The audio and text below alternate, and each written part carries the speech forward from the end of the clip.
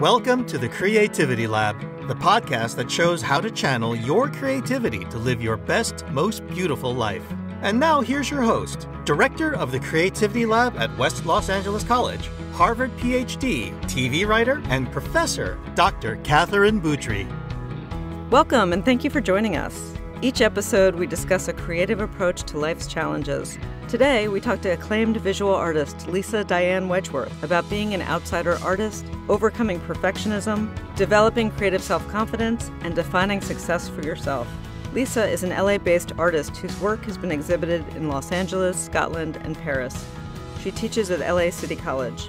She produced Conversations About Abstraction, a discussion with 6 contemporary Black women abstract artists, and she's the executive director of Arts at Blue Roof, an artist-run nonprofit in South LA, offering an artist residency to 3 underrepresented women artists per year. Lisa, thank you so much for being with us today. I'm a huge admirer of your work. Can you walk me through your journey as an artist? It began in my home. My mother was a creative, an artist. She studied fashion design at Cal State LA, and our home was filled with all sorts of artifacts, and my mother really encouraged us to make art and explore the arts. We took art classes at Barnsdall Art Park, and we went to LACMA, to see shows.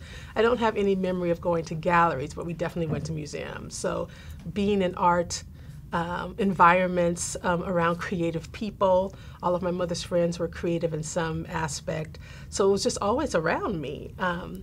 I didn't use the term artist, but I was making art. I always gravitated to the art classes and book making and things of that nature when I was little, and it just continued, and it was just a natural part of my academic pursuit. In high school, I took photography classes. When I went to Howard University, I took photography classes, interior design, and I was always surrounded by creative people. So it was just a part of my natural journey, that I can't imagine my life not having art included in some way. It sounds like you explored different genres. How did you land on painting?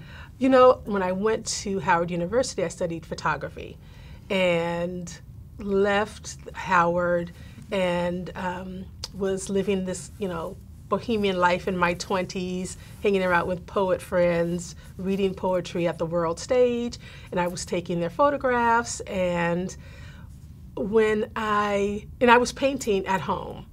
I was never trained as a painter when I was painting at home. And I'd get cardboard boxes and cut them up, or if something was delivered and the cardboard box was huge, I'd paint on that. I didn't buy canvases. I was making, but I really didn't know about being an artist and all of that.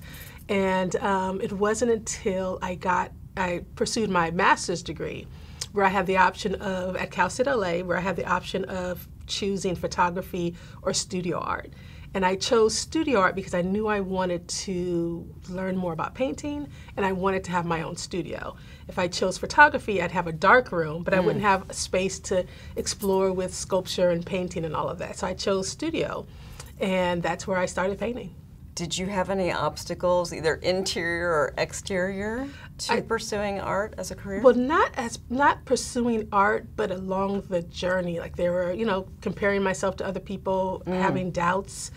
Even when I was in grad school, I took a quarter off. We were in the quarter system because I wanted to really understand what was inspiring me and motivating me in the work that I was making.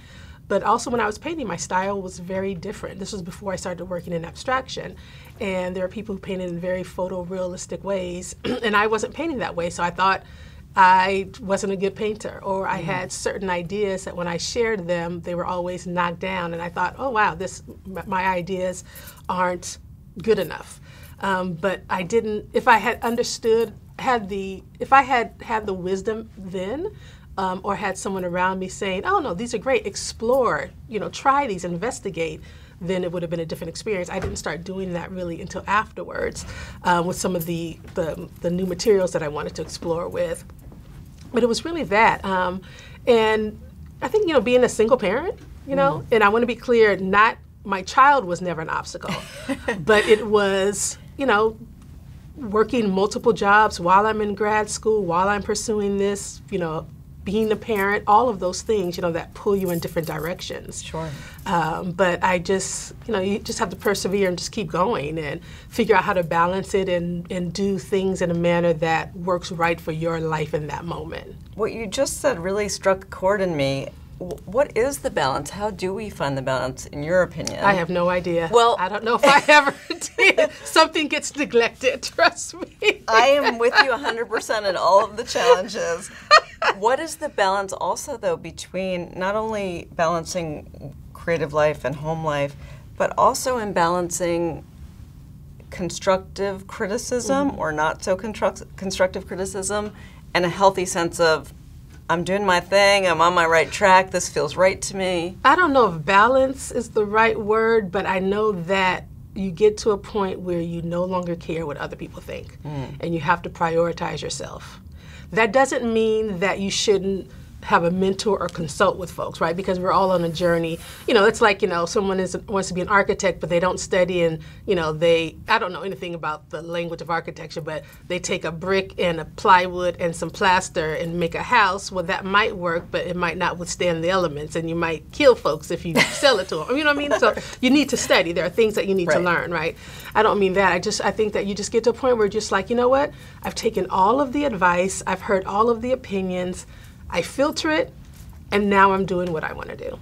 So there's a point at your career where you feel like you have enough confidence to...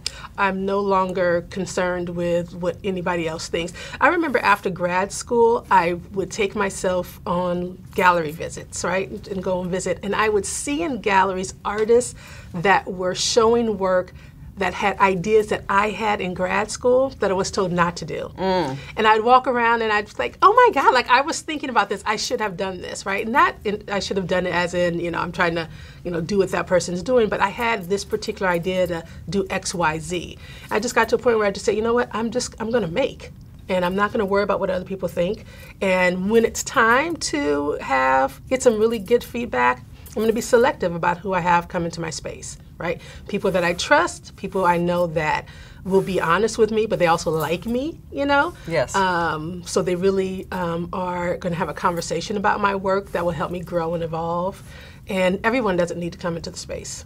Right. Right. Do you think the fact that you started in photography may have influenced your choice to have an almost exclusively black palette in your painting? You know what? I didn't think about that initially, and I have recently been considering that.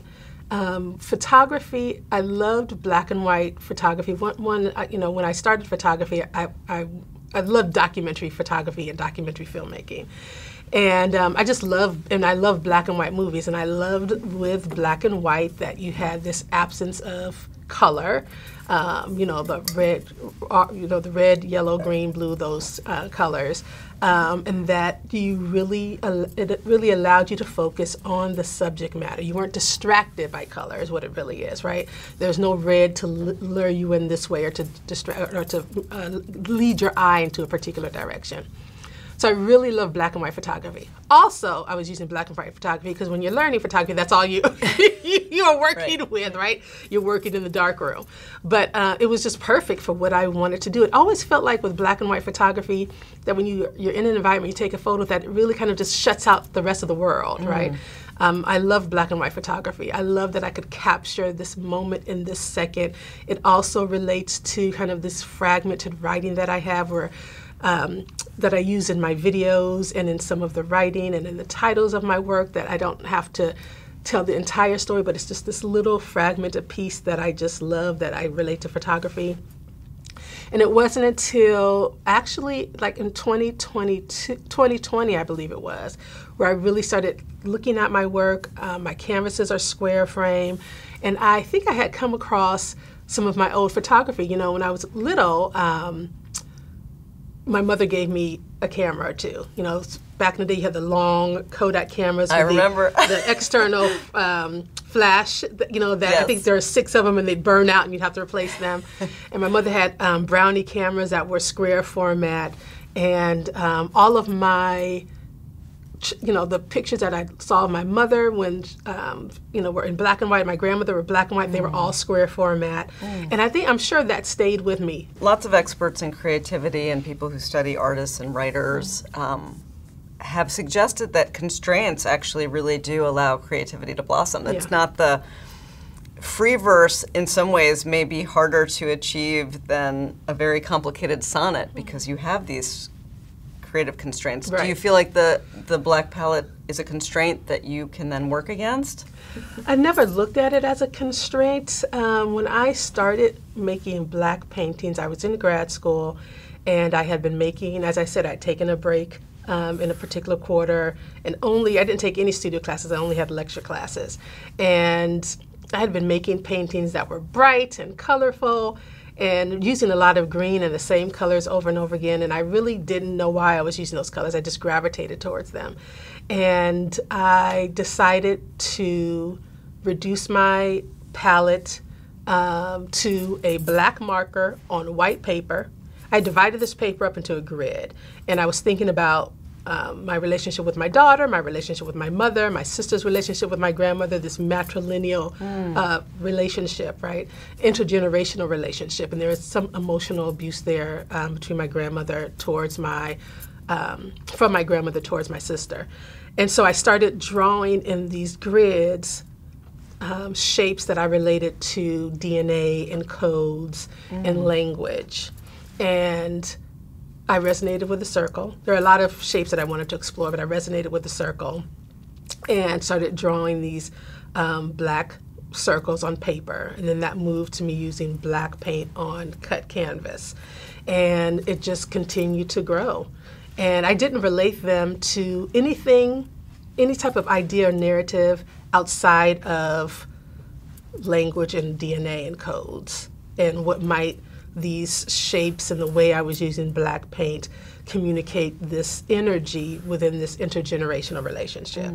So I didn't see it as a constraint. It was just the material I was using. And I wanted to reduce everything. I clearly knew that I wanted to reduce everything to the formal elements and only let people focus on line, shape, color, texture, right? The formal elements of art.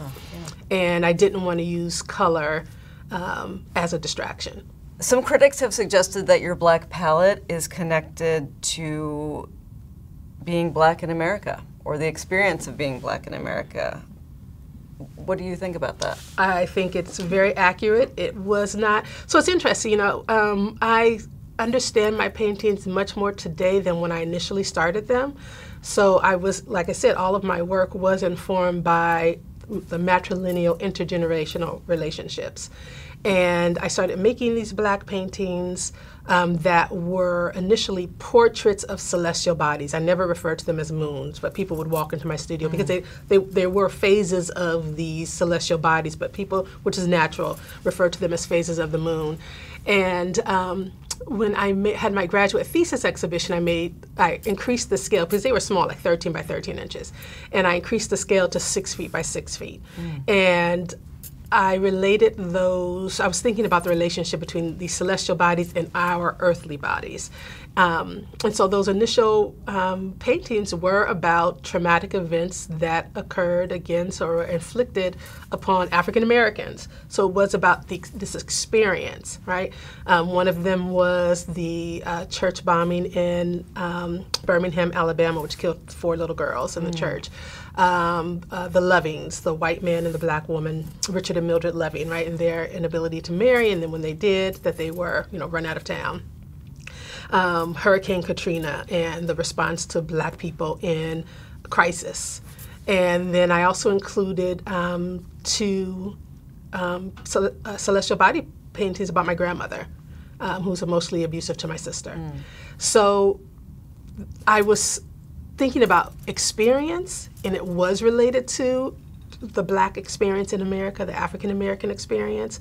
But as I continued to make the paintings, I moved from the external, the public experience and memory, to more internal excavation of my own memories and experience, and started to understand the paintings even more, that yes, they're about me, I am black, I'm using black paint, but it's also, we're not a monolith.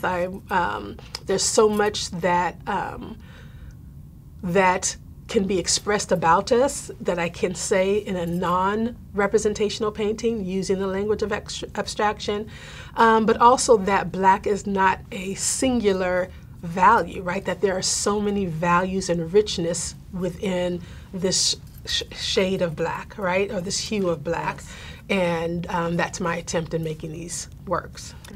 And it sounds like this has become a theme of your career, both on the canvas and out in the world, because conversations about abstraction, the work that you do now, seems to be an effort to bring voices that would not regularly be heard in the artistic community.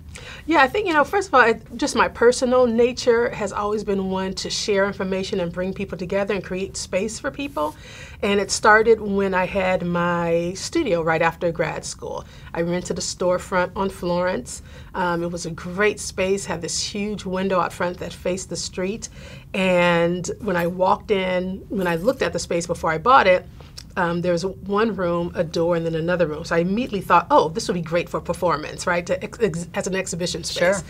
And so I created Project Space 2920. The address was 2920 West Florence. And so we did 4 shows in a year. I invited friends to come and exhibit. Because we had been talking, the question was, I got out of grad school, now what? How do I get a gallery? How do I get a show? And I thought, well, let's give ourselves shows. That's so awesome. I invited friends. They're now referred to as Becky and Colin Stafford. They were Samplista. They did a performance. They inaugurated the space and launched the exhibition space. Gave Glenn Wilson a solo show there. Holly Temple was teaching at Otis at the time. Her class did an exhibition there. And then Eagle Nebula and Janet Dandridge did a performance in that space. Can you talk a little bit about Arts at Blue Roof? Sure. I'm working at Arts at Blue Roof as the executive director. I came on in November of 2020 to launch the nonprofit and the artist residency that we have, there. And the artist residency is called A Room of One's Own, and it is an artist residency for women artists. We do prioritize women artists in Council District 9. That's where we're located, 90003 zip code. There are 15 council districts in LA, and ours has the highest unemployment, the lowest education attainment, and the lowest household median income. So Galia Lynn, who founded it, understood the need to create affordable studio spaces, but also to give women the space with a stipend and mentorship to connect to their creative desires, tendencies, motivations, and to make work. And you've said previously that outsiders and self-taught artists formed inspiration for you when you were starting out. You know what I always appreciated about artists that are not formally trained, and that term outsider artist is commonly used to identify them, is I always saw such a freedom in their work. And it was a freedom that I wanted to possess in my own work. And I made a commitment this year. It's weird, I look at my work. A friend of mine came into my studio and she saw my work. She's like, oh, I see so much freedom here, freedom that I don't see in some other folks' work. And I really appreciated that. Even though I'm trained, and yes, I understand composition and all of these things, there is a lot of freedom in my work. But for me personally, I have to move past perfectionism. That is like a big issue for me. So I made a commitment that I don't care about. I went to some gallery openings with my artist friend, Olivia Booth, and she's a glass artist, really fabulous. And we were talking, and I had all of these issues. If I saw someone's work and they're paint drippings or fingerprints on the side or all of this. And she was like, how? When you pour paint and you do X, Y, Z. And I just said, I wanted to commit to just, I don't care about pencil lines or any of these things that would drive me crazy, I'm making without thinking and without editing. And I want to see what happens when I have that kind of freedom, or not necessarily freedom, but that removal of perfectionism, right? Lifting the veil of perfectionism. Freedom is something that is palpable in your work and also in your titles. You mentioned that you have a lot of fun with titles, that you're a word person, and I want to Mark Bradford told me that. I worked for Mark Bradford for 10 months when I was in grad school, and he said, have strong titles. And it's just a natural extension, I think, of my, my desire to write. Well, it shows. It's beautiful, and your titles are among my favorites. And my absolute favorite is, As the Lady in Green, How I Sit with My Legs Open to Give My Crotch Sunlight. Right. And I think as that shows, You can be a serious artist and still have a sense of humor. Well, I should say, can you? Yes, you can. And I guess it all also depends on how we define what is a serious artist, right? What does that mean? Yes. But Great that point. title actually comes from Ntozake Shange's book, or choreo poem, For Color Girls Who Have Considered Suicide When the Rainbow Is Enough. Beautiful work. And as the Lady in Green was one of the women. Yes. And in one of her monologues, she says that, how I sit with my legs open to give my crotch sunlight. And I've shared with folks when I talk about this painting that I first saw that play on television when I was younger. And you know, I'm watching it and into it, but when she expressed that line, I remember thinking, that's a thing? Like, what? You can do that? And it always stuck with me. Right? Well, it's great, and it's such freedom, and it's so, it's wonderful. It is. Did you ever have moments when you were feeling like, I don't know if I can do this artist thing, or was it always a slam dunk, this was going to be your life? Oh, yes, all the time. I had it last night. Really? Okay, tell, dish. You know what it is I'm always going to be an artist. Sometimes you just think, you know, how long can I be poor? Or how long can I, you know, whatever it is. And you have your moments, and then you wake up in a couple of days and you go to the beach and smell the ocean and meditate, and then you're fine, you know. I think one thing, you know, that for anyone who has been on this journey,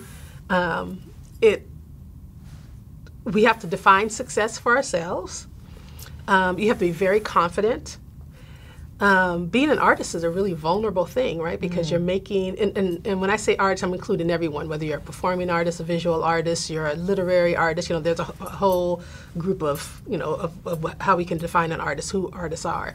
Because you produce something that's really important to you and you share it with the world, and that puts you in a really vulnerable position, right? To have people critique it, to look at it, to ignore it, right?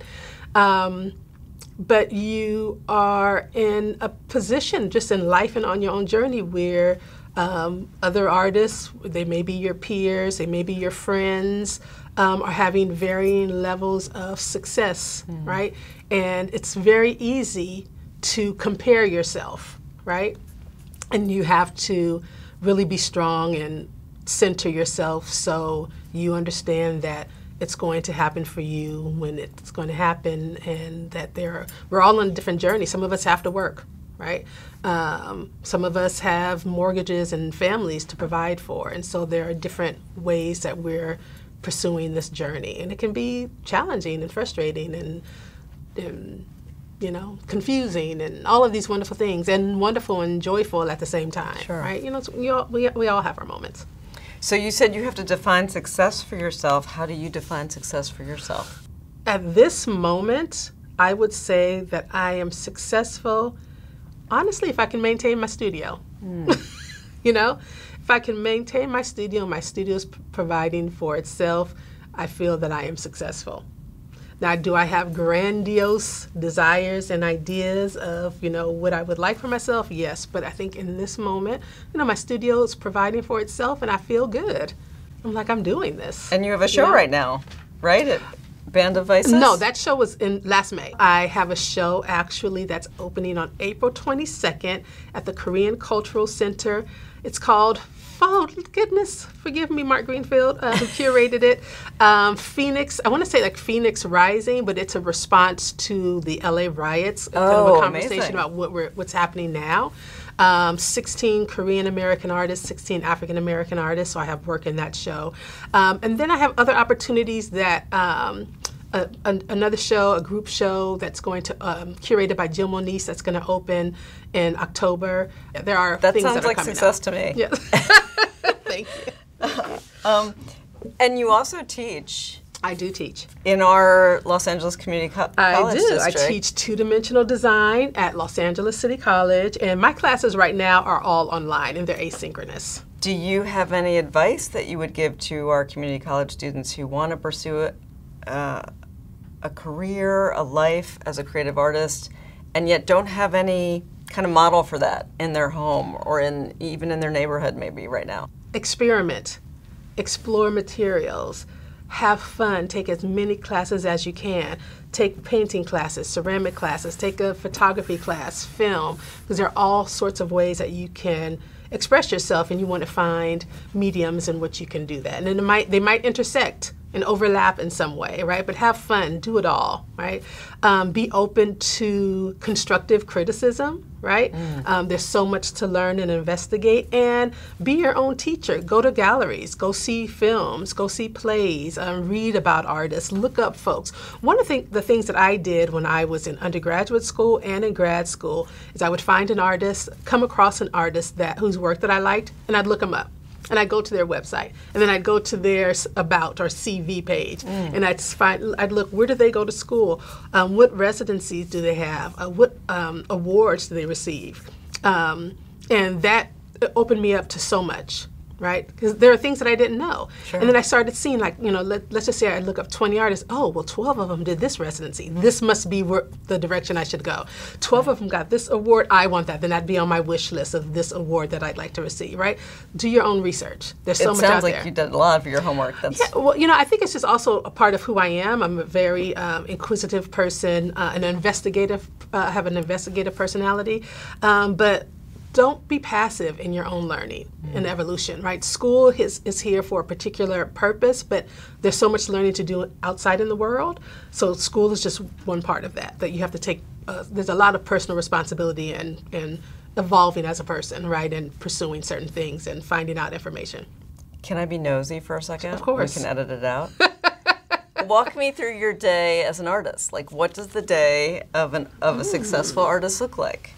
Wow. Well, I appreciate you keep continuing to put that adjective successful in there.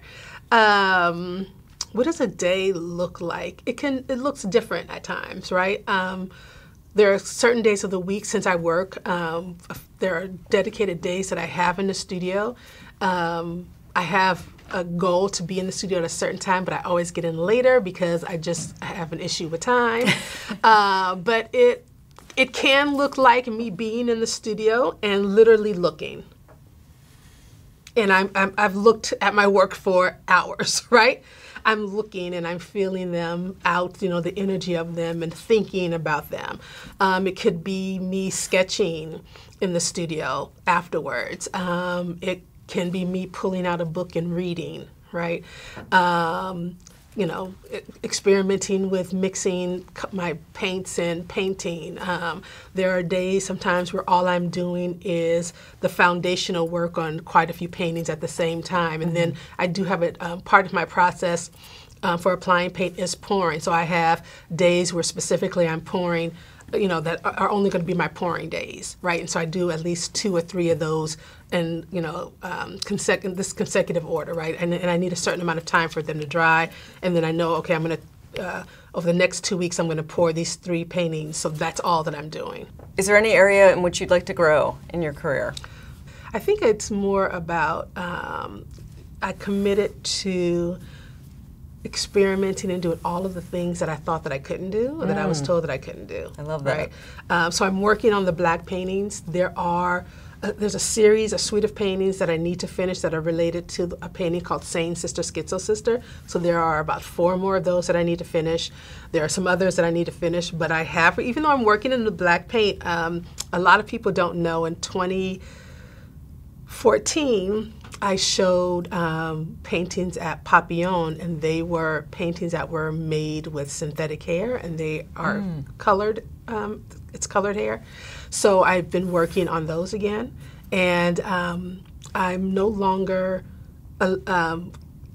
believing that I can only do one thing, right? Oh, I love that. So those call to me. So I'm working on those. And I have some older paintings that weren't working, so I'm interested in working in sculpture with those. So some soft sculpture that I started last year, but I really needed to focus on getting things together for that Band of Isis show. So I'm working in sculpture in my studio. I have those synthetic hair paintings as I'm working on the black painting. So just doing anything and everything that I want to do without editing and thinking twice about it. I'm not overanalyzing anything in the studio. I love that. Is there anything else you'd like to share? Just to enjoy life. If you want to be an artist, You already are one, just do what you're supposed to do, whatever that is, right? If you're an artist and you love photography, take your camera out with you wherever you go and take photos. If you are exploring, painting, then paint.